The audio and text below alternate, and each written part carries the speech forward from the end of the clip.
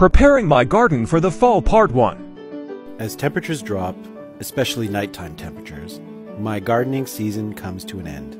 There is one box in my garden that I can keep growing because I filled it with cold-tolerant crops. The first thing that I do is I take away the trellising for the peas, then I remove all the cat proofing and automatic watering system, and finally do some cleanup.